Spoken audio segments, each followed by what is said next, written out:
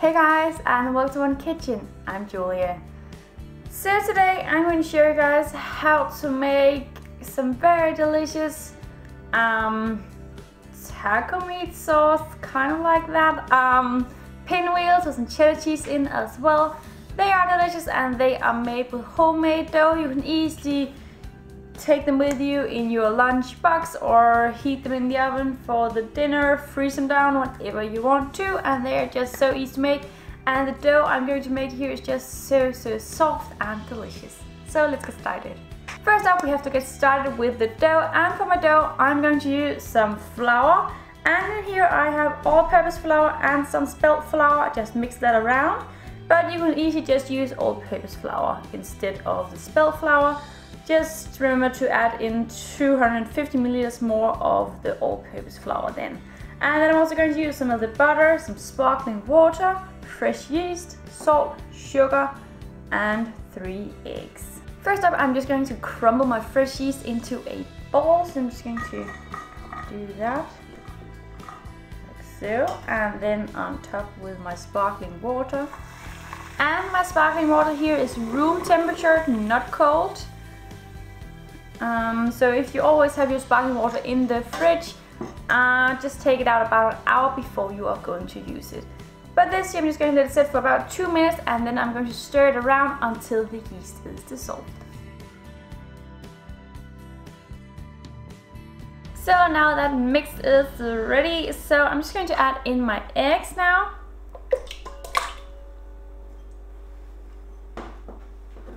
My salt.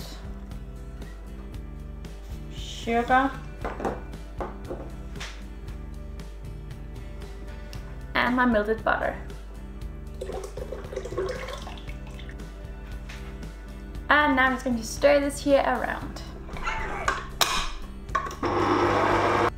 Just like that. And now I'm just going to turn my machine on back again and then add in my flour gradually. I'm going to use all of my flour here, of course, but I'm just going to add it in gradually just to make sure it gets well mixed. When my flour is all in there and it's all well mixed and I have a nice and sticky dough, I'm going to cover it up and let it rise for about 1 hour to 1.5 hours. It really depends on how cold your room is or you are baking. And my room here is pretty cold, so I might use 1.5 hours. But if you are having a warm room, it may only need to rise for about an hour.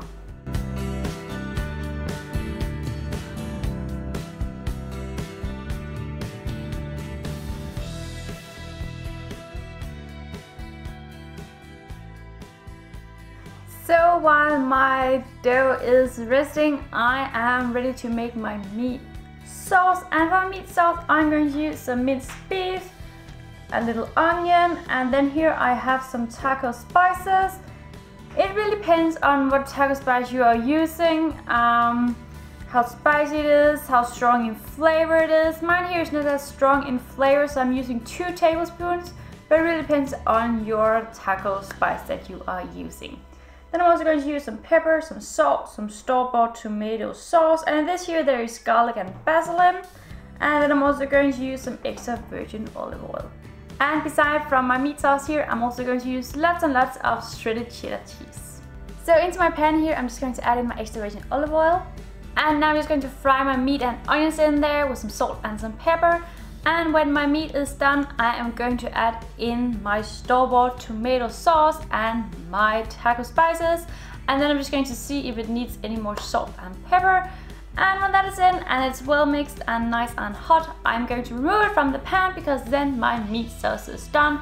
And then I'm just going to let it cool down for about 15 to 20 minutes.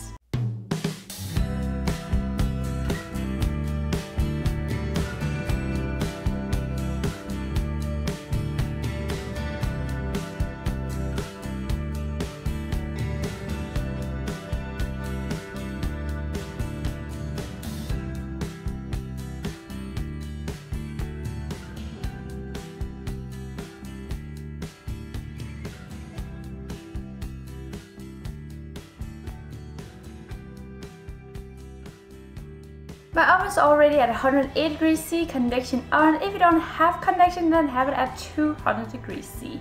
As you can see here, I have just rolled out my dough into a big long square, and now I'm just going to add on my meat sauce. So I'm just going to spread that out, and now I'm just going to add my shredded cheddar cheese on the top. And now it's time to roll this here, and I'm just using a brush to make sure that I get the excess flour off that is under this dough here.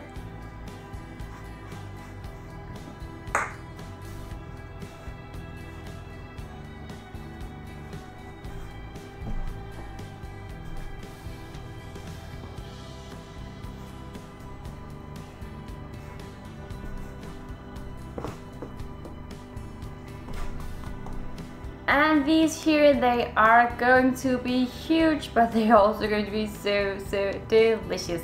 What I'm doing now is just to prepare 2 baking sheets with some parchment paper on, and then I'm going to cut this here out in about 2 centimeter thick pieces, and then I'm just going to place that on top of my baking sheets. And then I'm going to bake this here in the oven for about 15 minutes or until they are nice and golden brown.